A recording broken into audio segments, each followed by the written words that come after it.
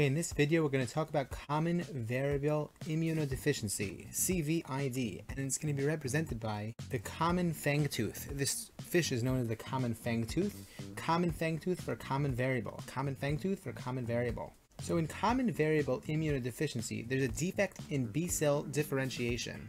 So if you take a look, this common fangtooth, he's messing up the differentiation of the bees over here. These bees are trying to go like organize and differentiate properly, and he's messing it up. He's not eating them. And that's an important point, because in common variable immunodeficiency, there's not necessarily a decrease in the number of B cells in the body. There's a decrease in B cell differentiation, there's a decrease in plasma cells, as well as in immunoglobulins, but the B cell count will be normal. What are the presentations in common variable immunodeficiency? For that, let's take a look at what this fish is looking at. This fish is looking at this lab measuring thing, okay? And it says labs on it. Labs is going to help us remember the mnemonic for the presentations in common variable immunodeficiency.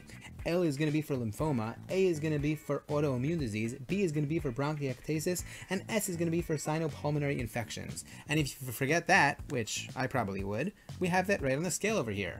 We have the foamy lymph node over here, the foamy lymph node for lymphoma.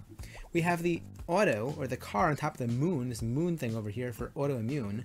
The broccoli over here, the broccoli which has this long tongue and he's tasting, broccoli tasting for bronchiectasis, and S for sinopulmonary infections, represented literally by the sinopulmonary infections that we see in that picture over there.